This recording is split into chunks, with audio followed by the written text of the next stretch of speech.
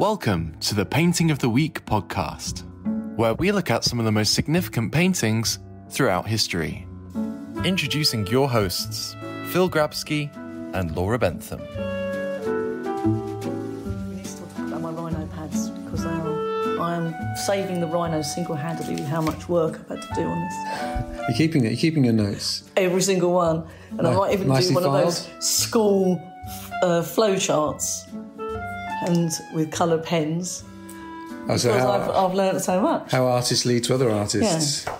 Because in a million years, I never thought in my whole entire life that I'd be sitting talking about this. So we go, what do you think? Giotto, 1267, 1337. And then maybe Leonardo, 1452, 1519. Dürer, 1471. Yeah, okay, I get what you're doing. Working your way through. It depends what you keep coming up with next. Well, today we have Rubens, 1577 to 1640. And I've only had 3 days. Yes. Well, yeah, it does to get to grips. Some people take them 3 years. Well.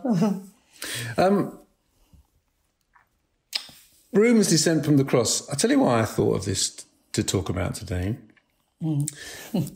Primarily because I'm currently working on a film about Caravaggio, and Rubens comes up more than once, because this artist, which I think many people might think of as being Dutch or Belgian, in fact he was born in Germany, but he was in Rome, and he intertwines, is that the right word? Intertwines with Caravaggio's biography at certain points. And there's one or two artworks, unless I'm mistaken, of Caravaggio's that have disappeared that Rubens did a copy of. So it's from the copy. And I'm racking my brains. I'm sure in the Leonardo film there is it Leda and the Swan, where the original has gone, but we have Rubens' copy of it? Something like that. Well, that's handy. Then if you kept on copying. Yeah. Do you think the Caravaggios will turn up? It'd be amazing. Well, it's easy to say no, but I mean, right now there are at least 2 Caravaggios that are relatively recent. Wow. That'd be and amazing, then, of course, it raises quite a lot of debate. One of them I've seen, and I'm not an expert, but I'm totally convinced by. And the other one I haven't seen, but anyway, it doesn't really matter what I think. But so it doesn't matter what I think. Well, I would probably walk past it. Well, that's also part of the reason for looking at this painting. Okay, because it was supposed to have been released in 2020 and then released in 2021, but because of COVID, both those cinema releases were postponed, and now it's currently scheduled for next Easter 2022, and that's our film called Easter in Art. And Easter in Art was me trying to grapple with something which is basically religious art, which frankly was not my favourite genre. If I went to a gallery, I would probably be heading to, Dutch art or 19th century French art, or maybe even Russian 20th century, early 20th century. I mean, there were probably lots of the galleries that I would go to before heading to the Baroque, the kind of galleries that contained images of Easter. But somebody said to me that the National Gallery in London, about 1/3 of the paintings on display are covering religious topics. Don't know if it's true, never checked it. But certainly when you start becoming aware of religious art and start looking for it, and in particular the Easter story, you realise how many paintings were done through history of this 7-8 day period. Yeah. And the first thing that we did when we made the film actually was to... oh, by the way, I didn't say, hello, I'm Phil. Oh, no. I didn't say hello, I'm Laura. I forgot. Anyway, there you go. We're still back. We're still here. Still here. Somehow I'm still here. But the first thing that I did was I read the Gospels, and I don't think I've met a person that really knows the Easter story. I'm really pleased you said that, because I get nervous talking about things like this for fear of upsetting people with my lack of knowledge. Because if you say the wrong thing... Well, there's a difference between lack of knowledge and disrespect, isn't there? Yeah, true. Well, I would never want to upset anybody, though, was just because I was getting the people wrong and things like that when discussing... I mean, I've never discussed religious art, ever. Well, here you go. This is the first. Mind you, yesterday I went to lunch with somebody who on their fridge had and I hope one day they get to hear this, they had a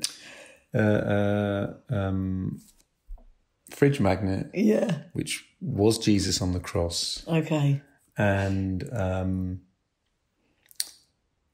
anyway, I'll move on. Okay. But exactly. We don't want to upset anybody. No, we don't want to upset anybody, and I don't think we should. No. But what I did learn, you talk about lack of knowledge, is that I haven't yet met anybody that actually knows the story as it's told in the Gospels in detail.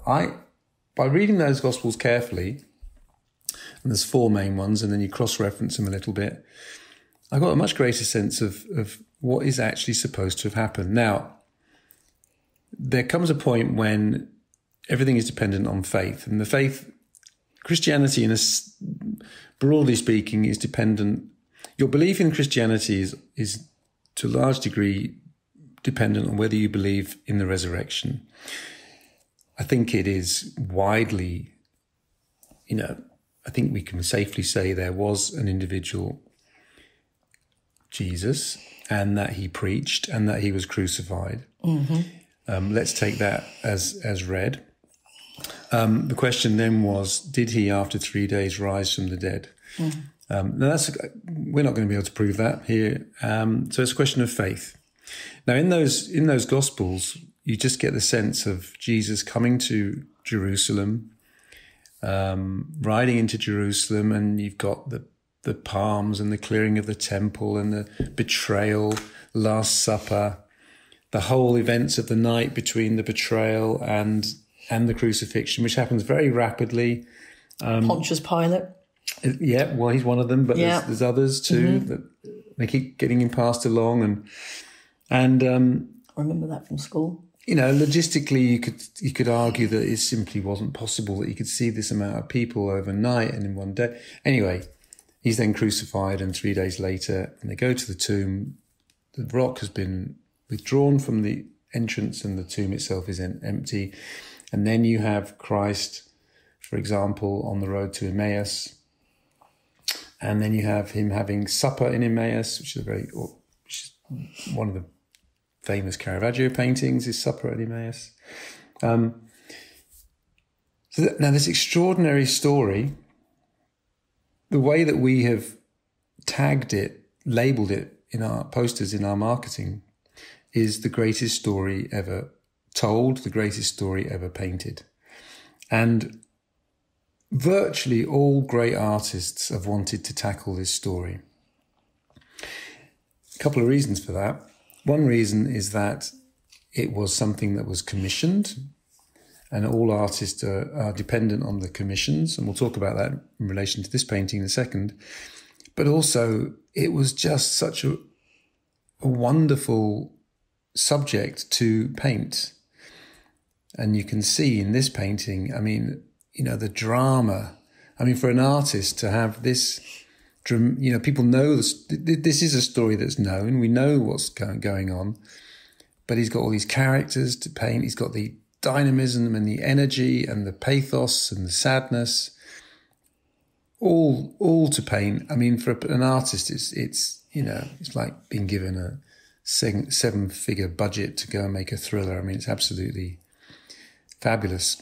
Painting the human body essentially naked, so you can really, explore the musculature and so on and so forth.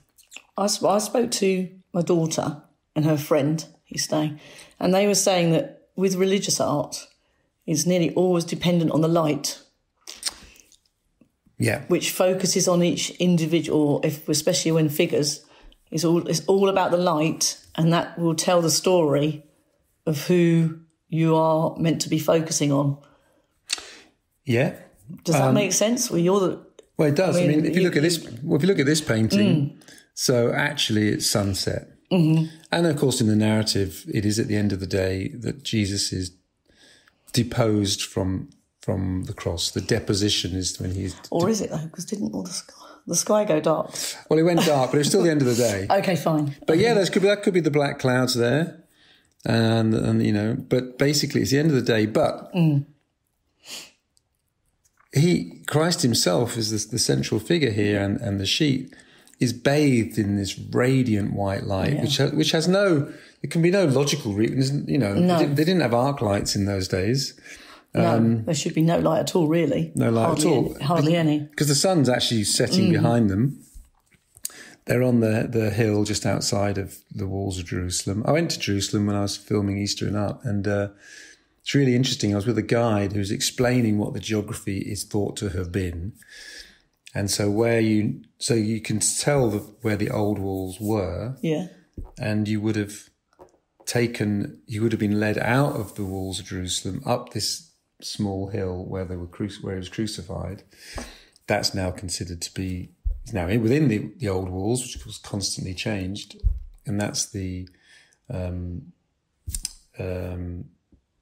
where you now go to see the rock on which he was crucified. Oh, okay. But it's now within the old walls. But it was outside the walls in the past, which of course makes absolute sense. Why would you crucify someone inside your own city walls? Yeah, true.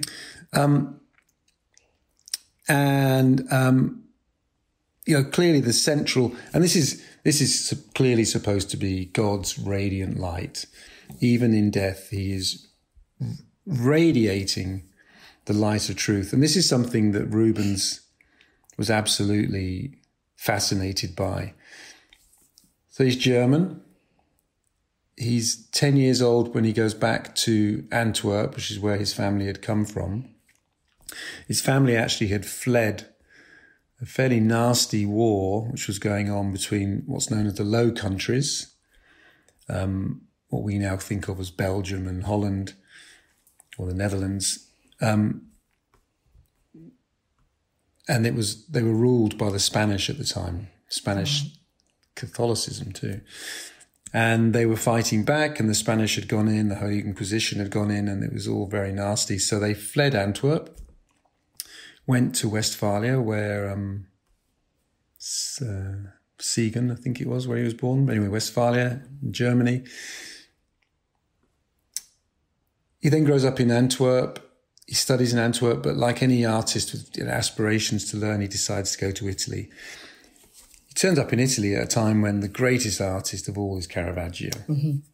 And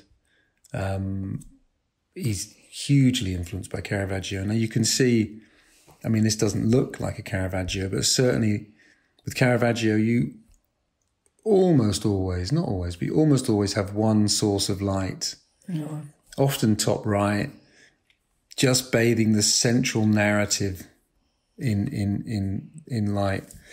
And here, like you say, you've got this central character who's very bright.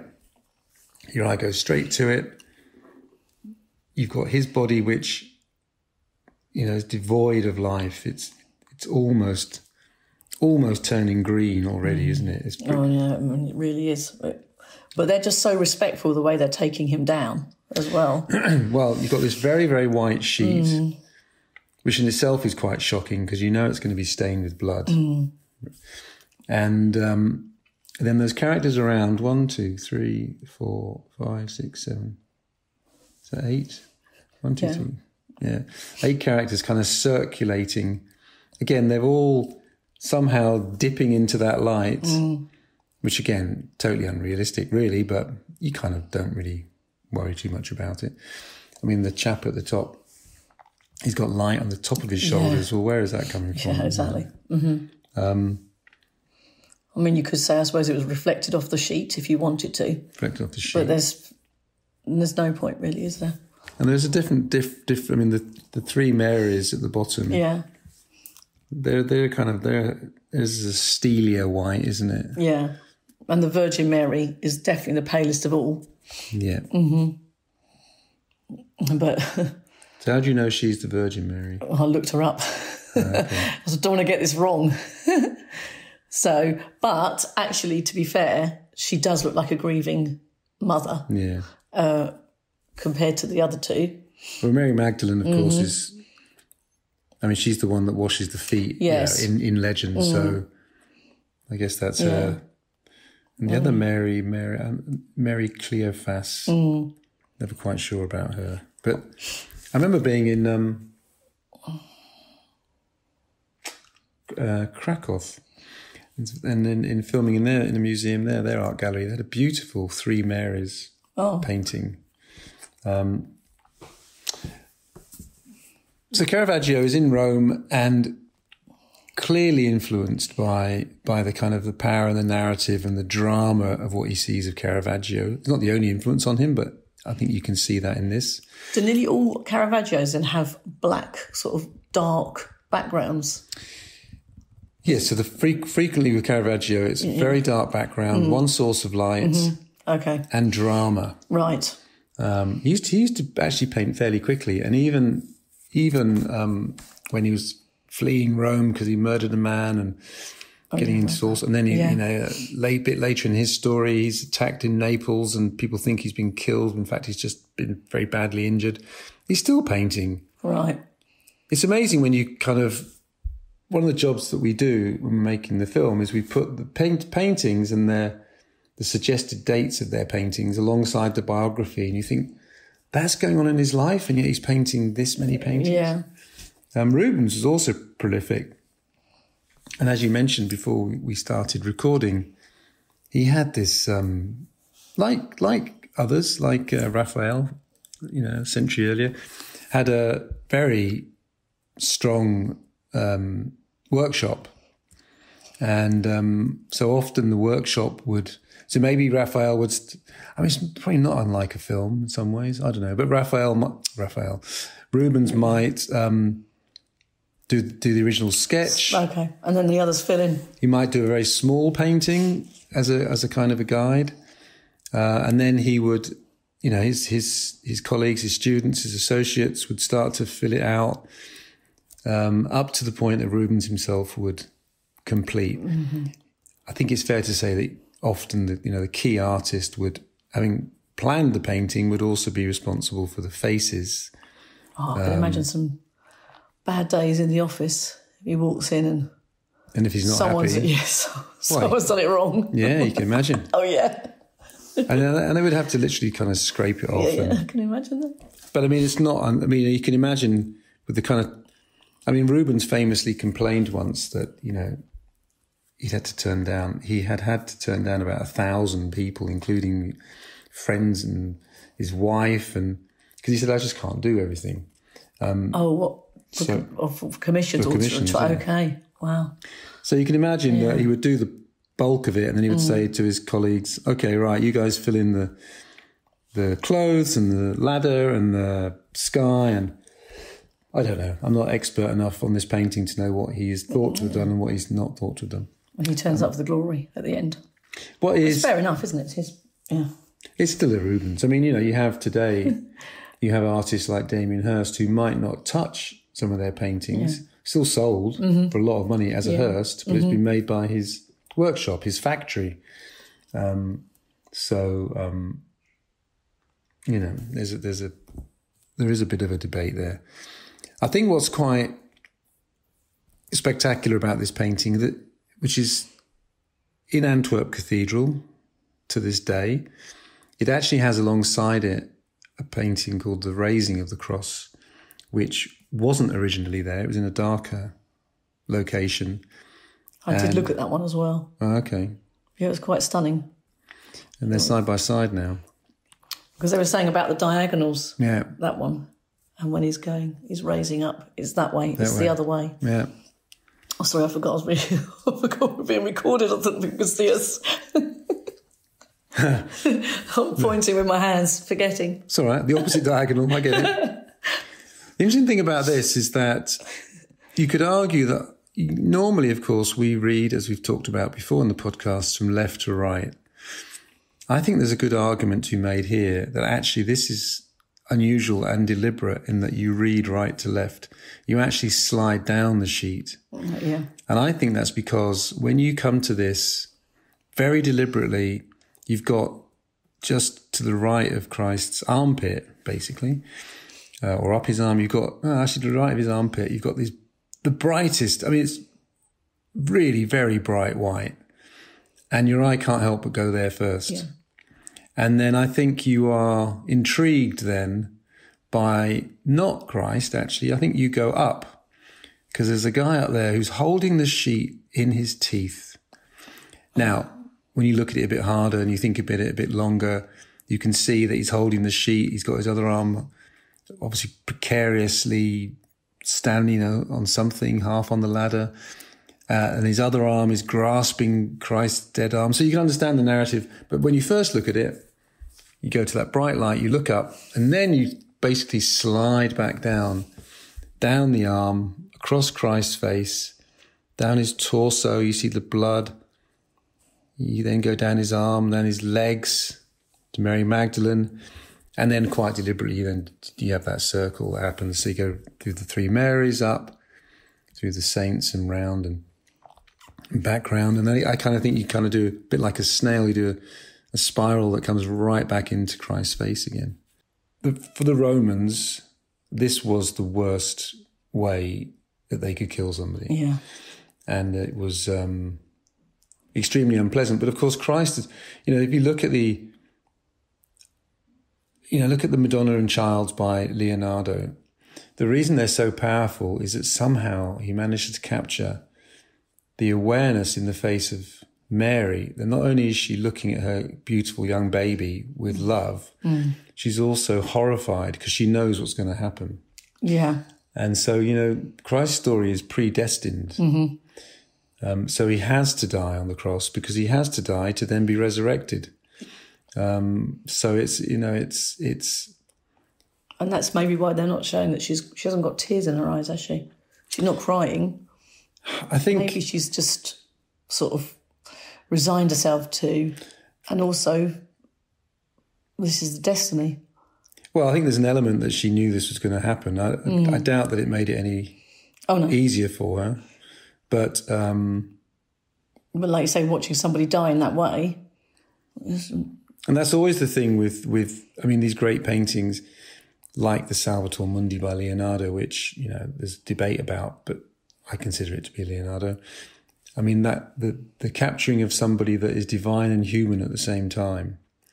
So what you have here very clearly, and, the reason why the church, this is a pretty strong image to have in your cathedral or in your church. It's you could even call it gruesome. Mm-hmm. But for the Catholic Church, it's partly, often these types of images would be behind the Mass table. So when the bread and wine is being offered, it is absolutely clear beyond any shadow of a doubt that the body and blood of Jesus Christ is being shared to you in this kind of tokenistic way. And it's really clear from the painting behind why that is, what it represents. Yeah.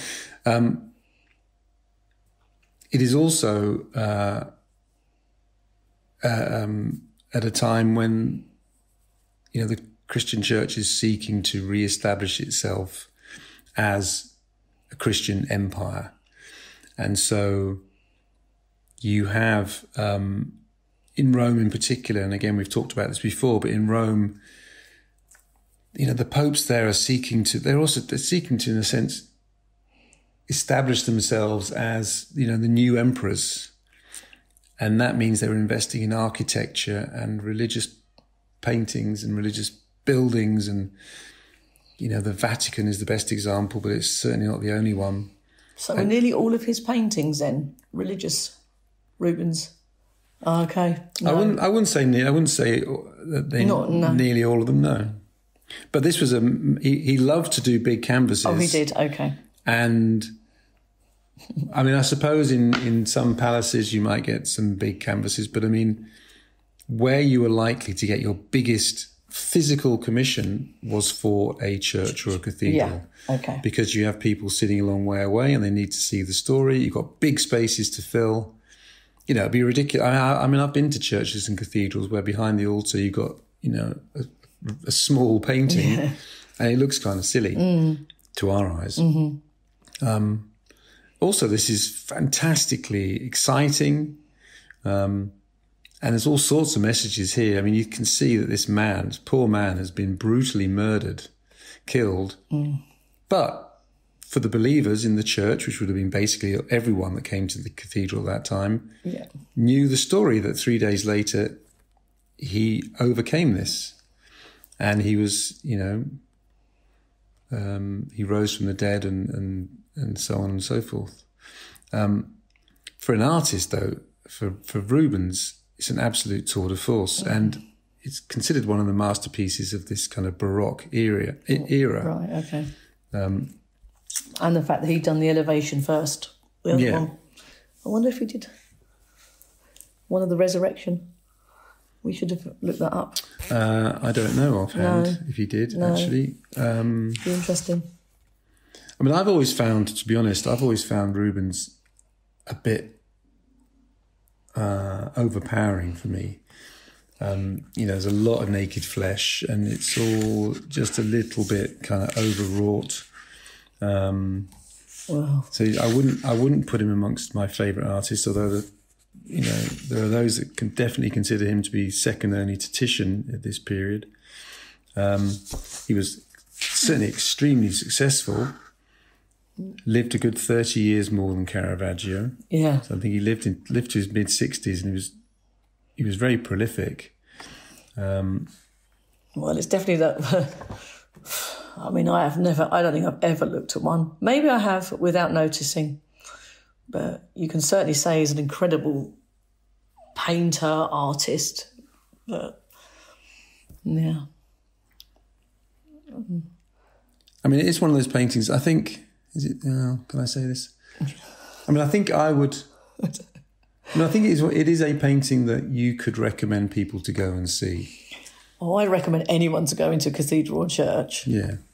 That's one of my favourite things to do. That's for sure.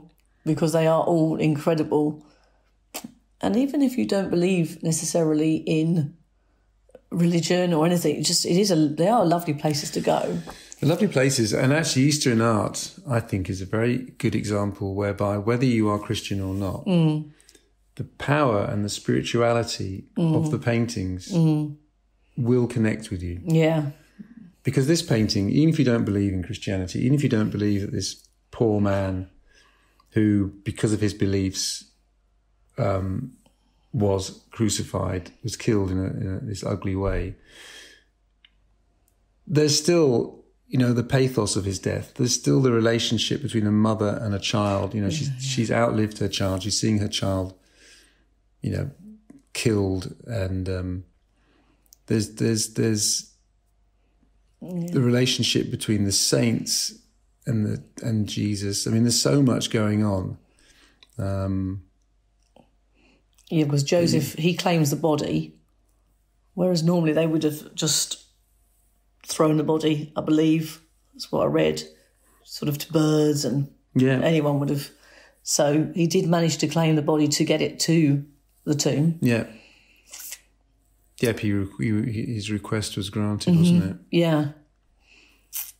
See, then when you hear about, for example, I mean, you have to be very careful with history, because history is often written by the victors, and they have a real reason to denigrate those who went before them, because it shows them in a better light. Roman historians, you know, they're like writers for the Sun or the News of the World. I mean, they're prone to exaggerate.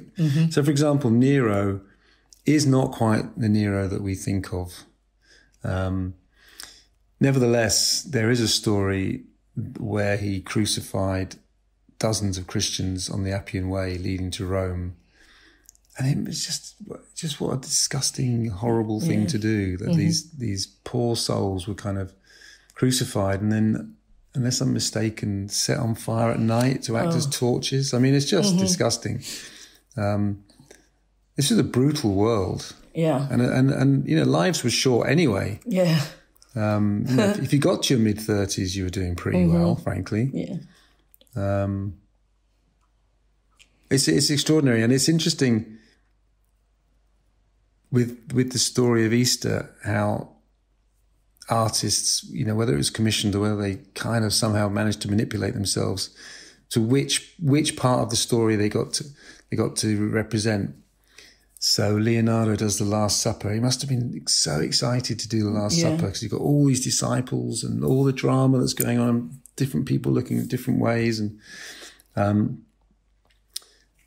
then something like the Supper at Emmaus, that if you don't know the story of Easter, you might not know, but this is after his resurrection, where he's having dinner in the evening at this place called Emmaus. And again, they realise that this is the resurrected Christ and all that means.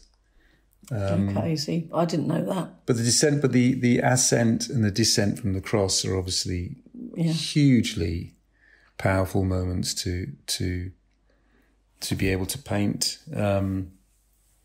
Doubting, I mean, Caravaggio does Doubting Thomas. He does the moment that Peter denies, you know, the denial 3 times. 3 he times, denies, isn't that where the cock? and when the cock crows. Yeah, and, I do remember bits. and the thing is about the Easter story, which I realised after having made the film, is that it's such a key part of our cultural tapestry. Yes.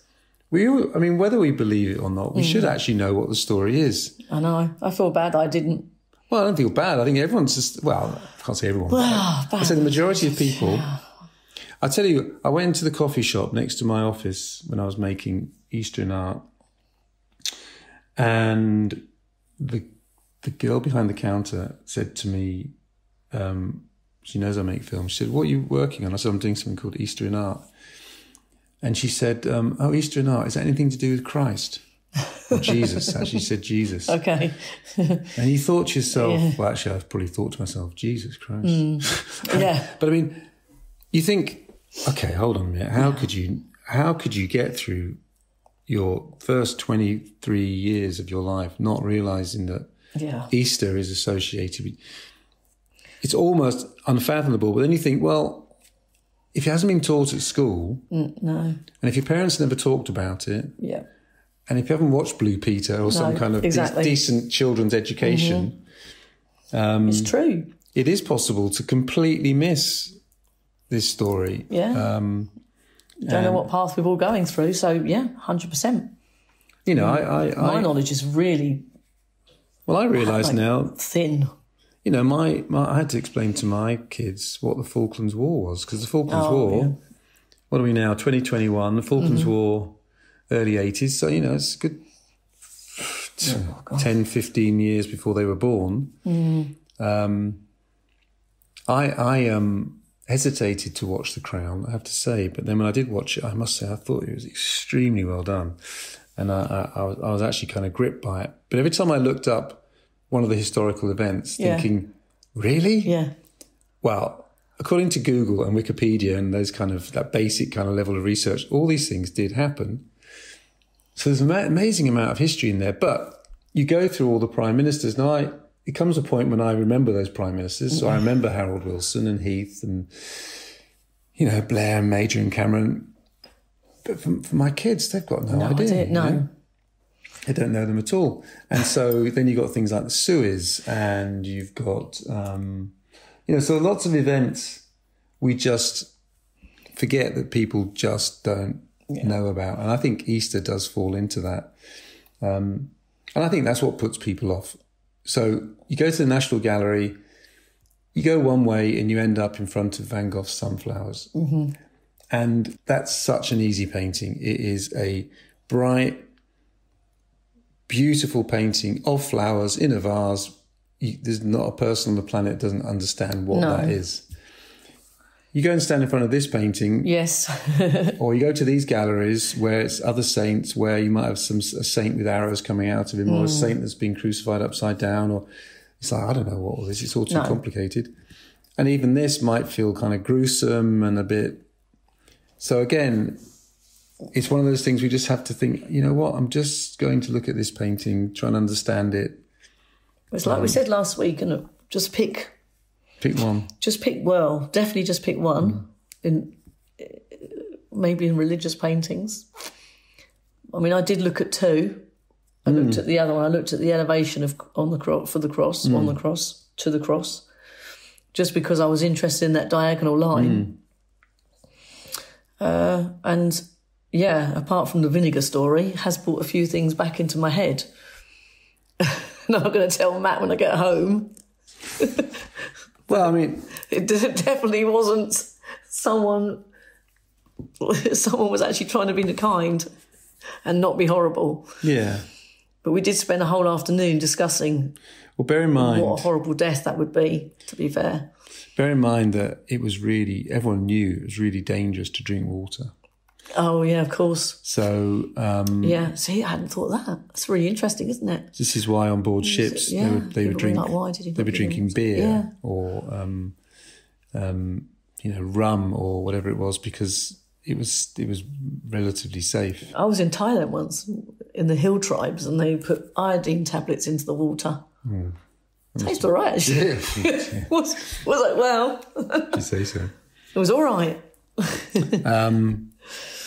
So... Yeah, okay, so that's why the vinegar. Okay. Maybe. It makes sense. Um, it's definitely better than Matt's version. So, I think also when I look at paintings like this, I also think to myself, this starts as a blank canvas. Yeah. And then, this artist is so good that you are totally not taken in by, but I mean, the three-dimensionality of it is totally convincing. Yeah, I mean, it's incredible. Yeah, if you look at the feet on the steps. I mean, he's got the perspective absolutely spot on. And the way his back is arched out as he's collecting the body. The guy, the guy holding on with his left hand, the sheet. In fact, the sheet's already getting smudges of blood on it. But all of them holding onto the sheet is really... Yeah. And you can cut... Maybe you just... I don't know, you can feel the weight of that body, which is now devoid of life, kind of falling into the sheet, which they're going to wrap it in and before taking it off to the tomb. And the tenderness of they also... Yeah. They're just so desperately want to look after him. Yeah, yeah. And the body. And he's died. How we all do when someone dies. You somehow want to look after them. Which is actually quite strange in a funny way. It's maybe the last thing you can do. I better be careful because I might start crying now. No, don't. No, I won't do that. But I mean, some like in Hinduism and Buddhism, once the person has died, they consider the body to be an empty vessel and to be disposed of as quickly as possible. We tend to, and Catholicism not least, tends to revere the dead body, and then you have holy relics, and there's so many bones of Christ that. But there is an element of that here, the reverence for this. As you say, they're treating it with great care, even though he's clearly died. Yeah, it really does feel that way. Quite a painting. 1611, so... It is. 510 years ago. And I still always can't get over the colours. I wonder what they're like. I mean, I haven't been there, obviously, but I can imagine they're still amazing. So, that's something itself, isn't it? Yes. Okay, Antwerp. So that's Peter Paul Rubens' Descent from the Cross, 1611, 1614, there or thereabouts, and in Antwerp Cathedral. Worth a visit. Thank you for listening to the Painting of the Week podcast. For more information, please visit our website at seventh-art.com or contact us by emailing info@seventh-art.com. See you next time.